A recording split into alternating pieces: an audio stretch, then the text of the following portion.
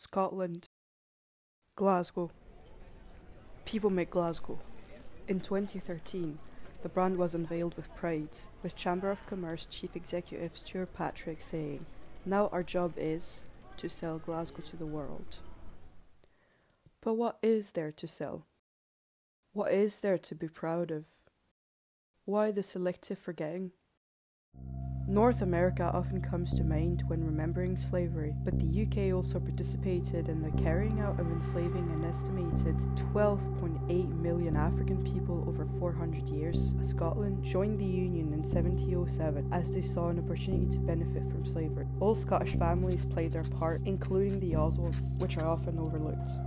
George Oswald, Minister of Dunnet, had two sons, James Oswald and Richard Oswald, enslaver who owned plantations and enslaved people in Jamaica via his heiress wife, Mary Ramsay, bought huge estates in Scotland and got rich from developing the trading of enslaved people in Sierra Leone. James Oswald then had George Oswald, tobacco merchant, and Alexander Oswald of Shield Hall, sugar merchant. George Oswald had two sons, Alexander Oswald, who lived an affluent life thanks to his great-uncles and overall family's wealth from enslaving Africans, and Richard Alexander, Liberal Party politician and co-owner of two plantations in Jamaica, and the 355 enslaved people attached to them. After the abolition of slavery, he, his wife, and members of her family were awarded compensation by the state for the loss of their enslaved property.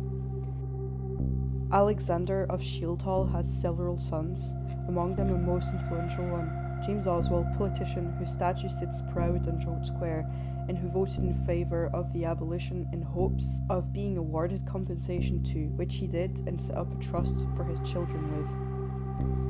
Even if some of the members of this family did not participate directly to slavery, they profited from the wealth their relatives made and should be held accountable, just like most white Scots should. This nation has a duty of remembrance, as blood is on its people's hands. Individuals, each and every single one of them, tortured, bleeding, all for money.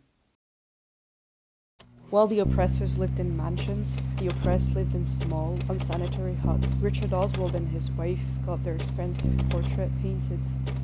James Oswald got his statue on the main square, but the only trace of the Africans they enslaved are